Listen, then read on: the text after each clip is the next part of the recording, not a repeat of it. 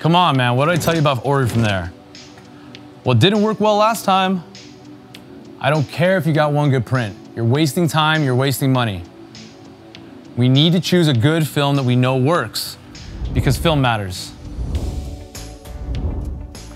All right, may I have the attention of the class, please? I want to welcome you all to the very first installment of DTF Film 101. I'll be your Professor Estevan with All-American Print Supply. And just so you guys know, as a company, we have tested over 30 different DTF film materials globally to bring our customers the very best. Now, to give you guys the same knowledge, we've divided these different criteria into this fun and informative series. Now, each criteria can affect our final results in different ways. That's why we're here to learn together. Let's get started. Now, you guys know what static is, right?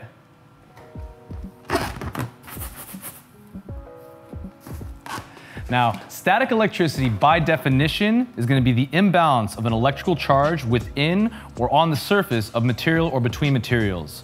The charge will remain until able to move through either electrical current or electrical discharge, like a static shock. Now, static electricity can occur when two materials are rubbed together through friction or possible heat exchange. How do we prevent this, and what does it have to do to direct-to-film printing? If you've noticed maybe excess powder forming around your printed image, this could be related to temperature or humidity, but I'd say more often than not, it's going to be film related as far as the anti-static layer on our material. Now, humidity is good for your printer, but bad for our film and powder. And excess humidity or friction or static can create a paper jam, and that's going to apply with pretty much any printer. Now, you could have all of your boxes checked. You could have a proper anti-static layer, your humidity's balanced, temperature, everything's on point. It's always going to be depending on our each individual environment, as these different factors can vary from location, region, or workspace. All these different variables are going to be at play, so we do advise testing. Again, key factors here as far as static is going to be the anti-static layer, humidity, and the temperature or location of your workplace. So DTF film has coating layers. Now, how good of an anti-static layer can definitely play a big role in what your direct-to-film printing experience is going to be. Now, this layer is going to be what's responsible for helping prevent the retention of this powder around our printed image, which can also transfer onto our design with the garment. All right, class, I'd like to perform a brief analysis on some of the prints with the transfers and films that we work with today. Now, up first, I want to show an example of a bad anti-static layer. Now, this material was sourced from an imported competitor. Now, it's not too bad around the image, but if we look towards the bottom, where the cube is connected kind of to the text, I see a mass accumulation of the hot melting powder. That's going to transfer with my image. Amateur hour, this is not what our customers want. Way too much powder. Now, let's take a look over here. Now, this transfer from EcoFreen, this is what I'm talking about. This is the new hot peel.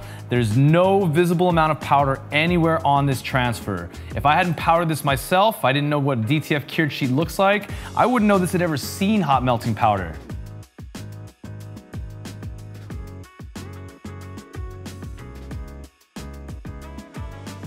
Now, the companies that we work with, which is going to be EcoFreen, STS, DTF Station, and Kodak, these materials are thoroughly tested for all the different criteria that we look at that we'll be exploring in this series before they ever see the website. Now, if you're still encountering static issues, as we did mention, humidity and temperature can also be factors at play here. Products like our anti-static mat are going to be a big help. These will create that static discharge to remove any current that may be flowing in your materials that, again, can be created by things like friction or transfer of temperature. All right, this is going to about do it for this one. Hope you all enjoyed the very first installment of our DTF Film 101 comparison series. Make sure you guys subscribe so you keep up to date with all the upcoming episodes. Like I said, we'll be breaking down the different criteria that we look for in providing the films that we do to our customers and things you should be mindful of when building your business with DTF. My name is Estevan. We are All-American Print Supply. We'll see you in the next class.